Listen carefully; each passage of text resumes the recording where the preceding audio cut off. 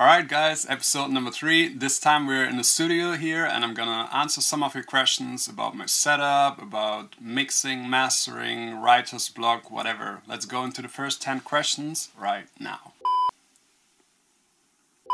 I think it doesn't really matter what kind of program you use at the end. You can do the same stuff in FL Studio or Ableton. I started with FL Studio years ago, but then 2.5 years ago I switched to Ableton, and then I realized it's way easier for my workflow. It's easier to set up all the presets and everything. I really like Ableton more and I'm happy that I switched. I think in the beginning when you start producing, it's not really needed that you have like a big studio or something. The only thing what you need is a laptop, some speakers, or maybe good headphones. There are really good headphones out there right now, and then you can actually start. And if you want to go on a little bit, you can get a MIDI keyboard and then slowly get into like a bigger setup or whatever. But what you really need is a laptop, software, that's it.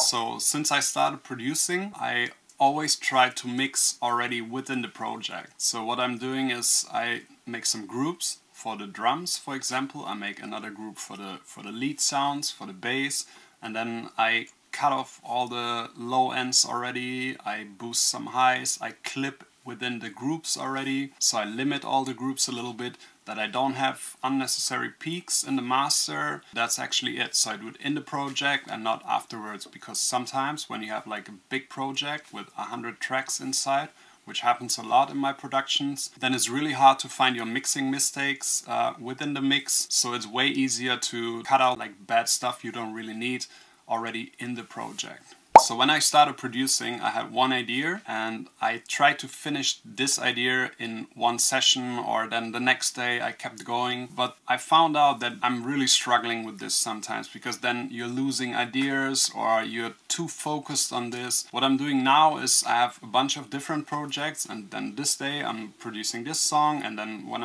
I'm not inspired anymore, I just open another project and I'm working on that project.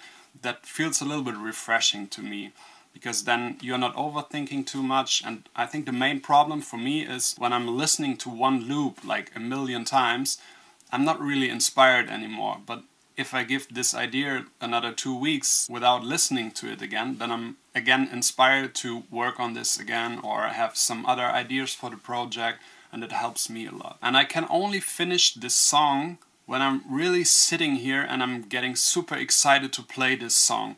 I finished already a bunch of songs where I was sitting here and I'm like, can I really send this to a label or not? Is it good enough? Then I just delete it and it dies on my computer somewhere. But when I'm sitting here and I'm like, yo, this is really exciting, then I know, okay, this idea is done.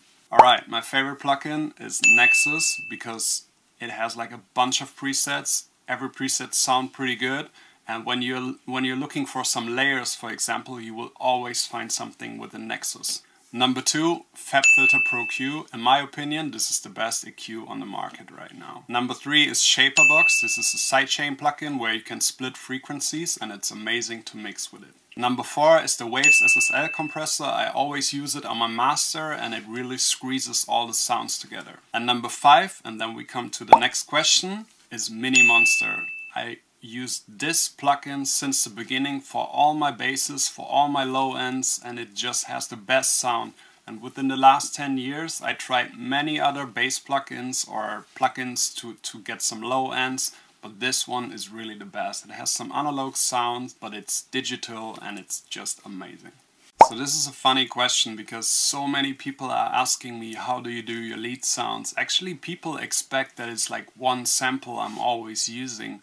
But the secret is, or which is not really a secret, but what I'm doing is I just layer a bunch of sounds. So that, just for an example, there's like one group, and to get one sound at the end, I layer at least 8 or 10 sounds together. I have a compressor on the whole group, I squeeze them together, and there comes like one big sound. So it's not one sample, it's a bunch of layers to get at the end one big sound. And then over compressed it, sidechain on top, kick in it, and boom.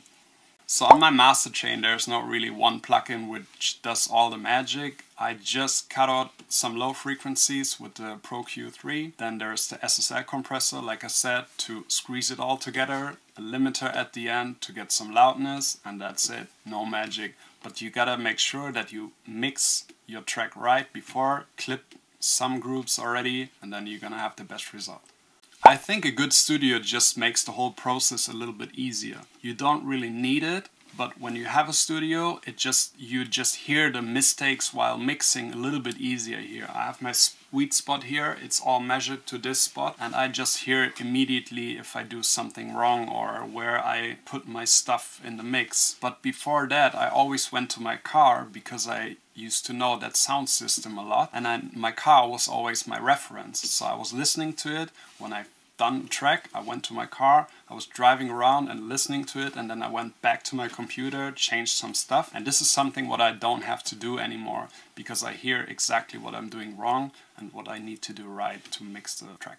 So when I have something like an artist block or a writer's block, I just feel it immediately nowadays. I'm just sitting in front of an empty project, trying to make a cool club banger or whatever that can be a Monday morning after a long tour, and when I'm not inspired then, I just leave it. I just go away.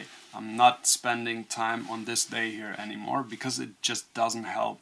Do something else, do something different, refresh your mind, and the next day when you come here you're gonna be inspired again, or maybe the day after. But at the end it doesn't help to look into an empty project and being frustrated about it. Alright guys, thanks again for watching. I'm gonna see you here again next Sunday. See you soon. Bye bye.